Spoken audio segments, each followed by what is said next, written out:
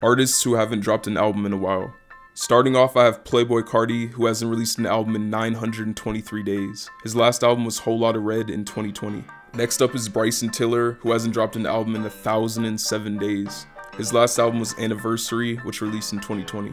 After that, I have Childish Gambino, who hasn't released an album in 1,201 days. The last album he dropped was 3/15/20, which wasn't even released on that date, as it dropped a week later in 2020. Up next is Lil Wayne, whose last album was released 1,252 days ago. His last album was Funeral, which dropped in 2020. Next, I have Eminem, who hasn't released an album in 1,266 days. The last album he released was Music to Be Murdered By in 2020. Following Eminem, I have Chance the Rapper, whose last album dropped 1,441 days ago. His last album was The Big Day, which dropped and flopped in 2019. Coming up next, I have Nicki Minaj, who hasn't dropped an album in 1,791 days. Her last album was Queen, released in 2018.